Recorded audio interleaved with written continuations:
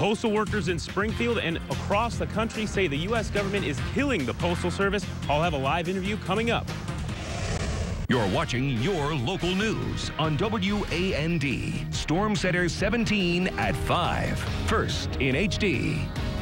Good evening. Thanks for being here. Postal workers, they're rallying across the country in an effort to stop a reform bill. Yeah, right now the local mail carriers union in Springfield is demonstrating outside Senator Dick Durbin's office. And our Casey Lund is there live where that demonstration is just getting started. Now, Casey, what's at stake here?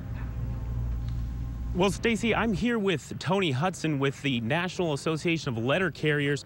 Tony, right now as the bill's written, what's your guys' problem with it? Our biggest problem with Senate Bill 1789, which the Senate is set to take up next week, is that it focuses mainly on cutting services, cutting days of delivery. It will reduce the delivery from 6 days to 5 days. It will cut door-to-door delivery to some 35 million homes and continue to slash services. Our concern is you can't grow a business when all you're focused on is cutting service. Certainly no doubt that the Postal Service is in trouble, but this isn't the way to go about fixing it. That is correct. We believe that correct reform is needed, but not reform that will destroy the Postal Service. A new business model started from the ground up that focuses on growing business, not cutting business. And Senator Durbin's been a big part of being behind that, correct? And we hope he continues to do so, and that's why we're out here today.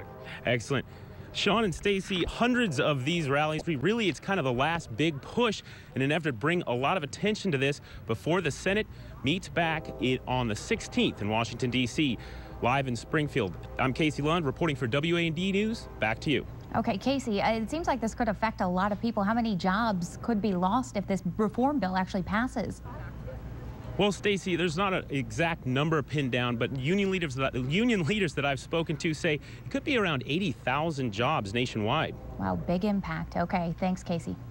Well, more details now on proposed Postal Service cuts. In addition to closing the mail processing center in Springfield and consolidating it with St. Louis, the USPS plans to move mail processing operations in Bloomington and Effingham to Champaign. The Postal Service says a 25% drop in first-class mail volume makes the consolidations necessary.